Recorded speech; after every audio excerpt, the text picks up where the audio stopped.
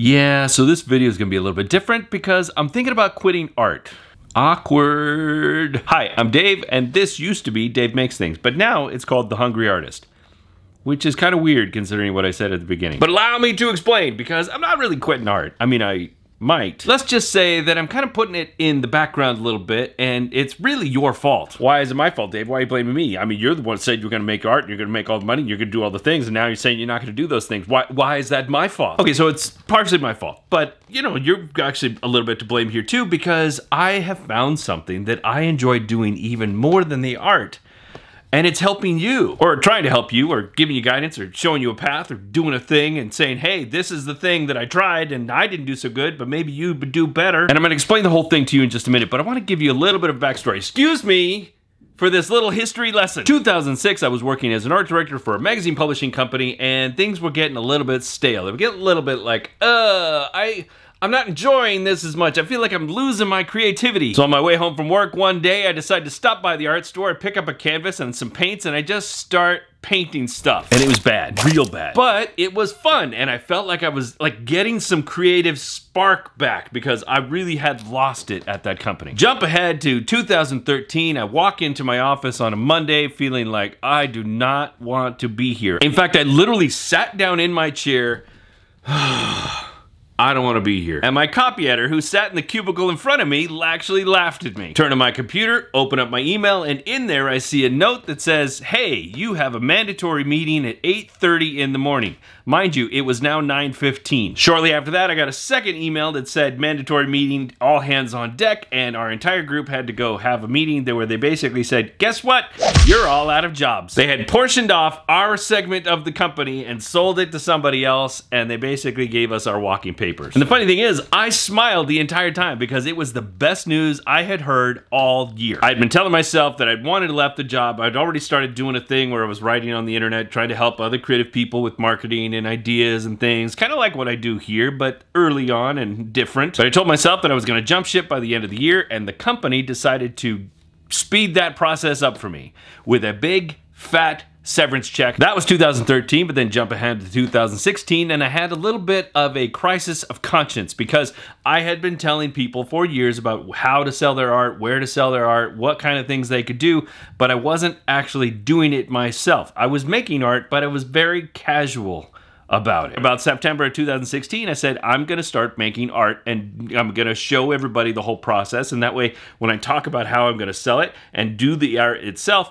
I will have knowledge, personal knowledge to share with y'all. The problem is that I fell in love with the art, and I decided, you know what? I don't know if I want to share the ideas so much as I want to share the art. I went on that venture for several years. Now here we are in 2023, and basically since 2020 during the pandemic, where I was helping a lot of people with their questions and thoughts about what they're gonna do with their lives because everybody's locked in, not going anywhere. I have all this creative output. I wanna make something. What should I do? Dave, you happen to know all the answers, don't you? So I was doing my art and was sharing my thoughts on video and sharing my thoughts on social media, and then I created a newsletter, and that newsletter turned into The Hungry Artist, which is now the kind of like the framework for everything I'm doing. Talking about creative business news, insights, commentary, all around the idea of helping you earn more from your creative work. I've been doing that solid for a couple years now, and it just feels like the right thing to do. And it's almost like I've come full circle to where I was back in 2013, ready to kick things off in a new way. But this time, instead of shelving the content and going directly to the art, I'm gonna do the opposite. But why are you gonna stop making art, Dave? Isn't that the thing that gave you the crisis of conscience in the first place? Yes.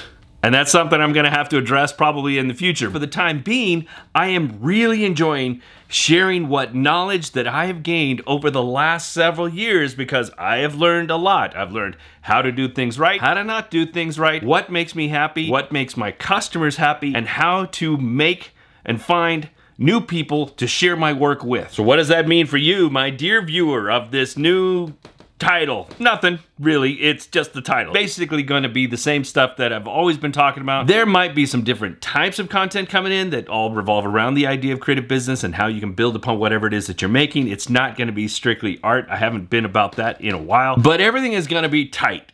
Tight enough that it still falls into the scope of what I do with The Hungry Artist, both in the newsletter, now in the YouTube videos, and wherever else that I might share it. The real goal here is to find ways to make a transformative change within you. Something that you can do for yourself that's gonna change the way you do things, to change the way you make the art, change the way you earn from it, change the way you share. Could be any of those things and more. I just want to find ways to make this an impactful experience for you. Not just here, but also in the newsletter. By the way, if you haven't subscribed to the Hungry Artist newsletter, you should. If you think the stuff that I'm doing here is good, you should go check out the newsletter because I've been really proud of the things I've been sharing. There have been comments like this one about what I'm doing that you should also follow, link in the description. Okay, but what am I really going to do about my art? That's a good question that I haven't quite figured out yet. Number one, I need to figure out if I'm not gonna be doing the art, am I still gonna be selling on my website? And the answer to that is maybe. Still working on that one. But if I'm not selling on my website, where am I going to sell it?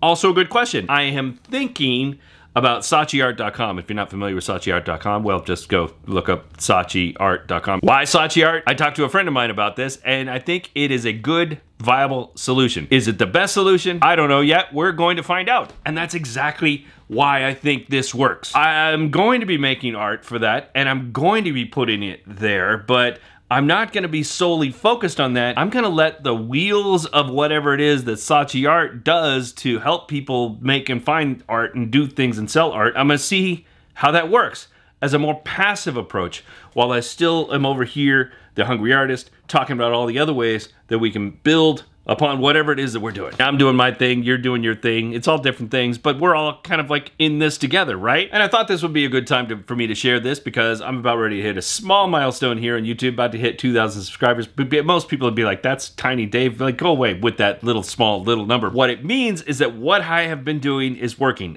slowly, but getting there. And so I want to continue with this. I want to make sure that I'm providing great value. And I just want to say I appreciate you guys for being here and looking forward to growing even more. The only thing that I'm missing right now is I haven't hit the magic number as far as watch time on my videos so that I can get this channel monetized. If you wanted to help me out, you could. You can watch any of these videos and other videos and watch them repeatedly over and over again because that will help me get the numbers up and I'll get to that magic number, right? Okay, thanks very much, guys. I really appreciate you. If you enjoyed this one, go down and hit the like button, hit the comments if you want to tell me something, and if not, then I'll just see you next time. I've been Dave. You've been awesome. That's pretty good. I like it.